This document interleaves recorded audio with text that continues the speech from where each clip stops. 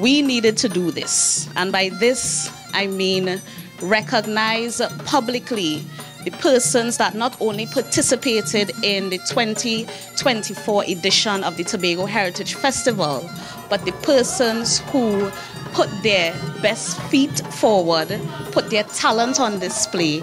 This morning we are here to recognize the winners across the categories in the Tobago Heritage Festival Calypso Monarch competition, our folk fiesta, our Junior Miss Heritage competition, and to distribute checks to our community groups that participated. Hi, I am Gottsleben. I participated in the Tobago Heritage Calypso Monarch and I am the winner, second time in a row.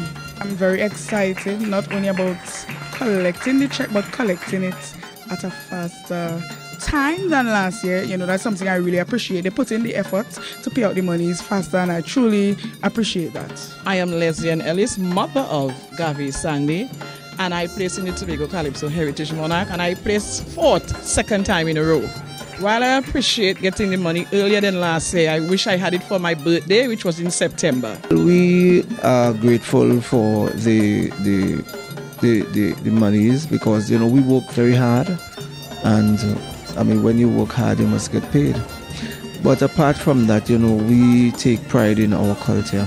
We do not do it for the money. We do it to keep the culture alive, to spread, you know, the information, you know, the knowledge. So that's and for the fun, we enjoy what we do.